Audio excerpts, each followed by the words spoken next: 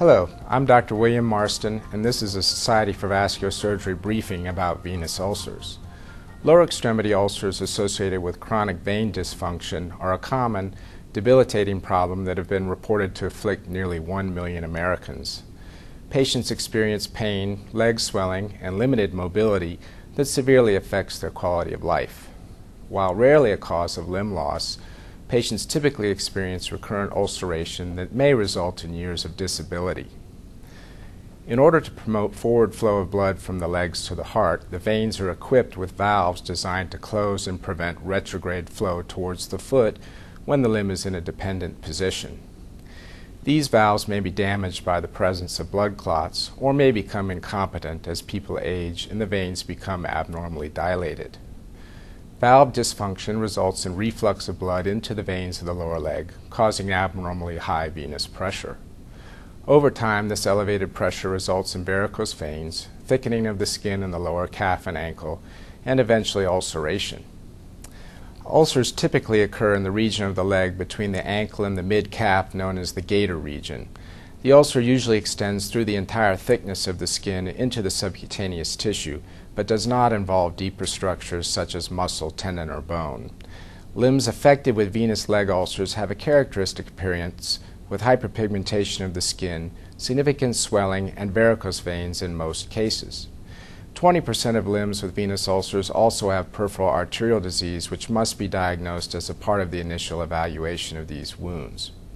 In most cases, the diagnosis may be made on history and physical examination, but diagnostic confirmation is recommended using Doppler ultrasound to evaluate for the sites of venous insufficiency. The treatment of venous ulcers begins with eliminating the underlying cause, venous hypertension. This may be done by compressing the limb to close the veins partially, reducing reflux and pressure transmission to the skin. Compression should be accomplished by the use of compression bandage systems or compression stockings that apply at least 30 to 40 millimeters of graduated compression to the lower extremity. Using these methods, wound healing occurs reliably in 60 to 70% of ulcers after 3 to 4 months of treatment. Adjunctive methods of therapy that have been proven to accelerate the healing process in clinical trials include pentoxifylline and afflict. Pentoxifylline is a medication that is believed to increase the deformability of red blood cells and may improve circulation to the wound bed in venous ulcers.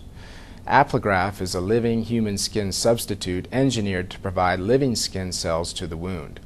These cells release proteins and growth factors that have been found to accelerate the healing process. In some patients, the venous abnormalities causing leg ulceration can be corrected by a vascular specialist. Minimally invasive procedures can be performed percutaneously to correct abnormal venous reflux with a low risk of complications.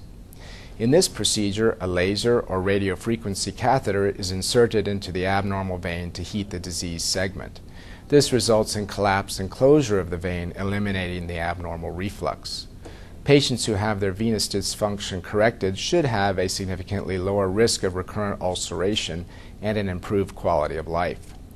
Evaluation of patients with venous ulcers by a vascular surgeon skilled in these techniques is recommended to determine if the patient's venous insufficiency may be corrected or improved significantly. Leg ulcers that do not respond to initial therapy with compression modalities should be referred to a specialist for further evaluation. This briefing is made possible by a grant from Cook Medical. To learn more about vascular health, visit vascularweb.org.